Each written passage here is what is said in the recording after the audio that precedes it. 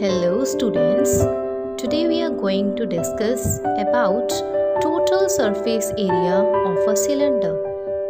Now to find total surface area of a cylinder, we have to unfold a cylinder by cutting the cylinder parallel to its vertical axis.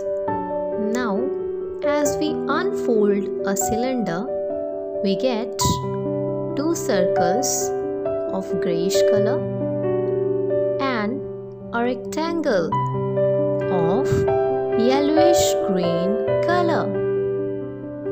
Now, by adding the area of these three shapes, we get the total surface area of a cylinder.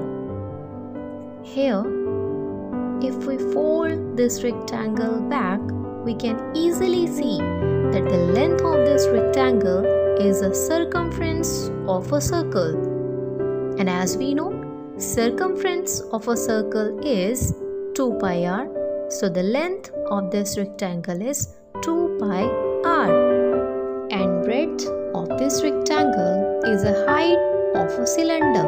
Now, the area of each circle is pi r square and the area of rectangle is length multiplied by breadth, which comes out to be height multiplied by 2 pi r.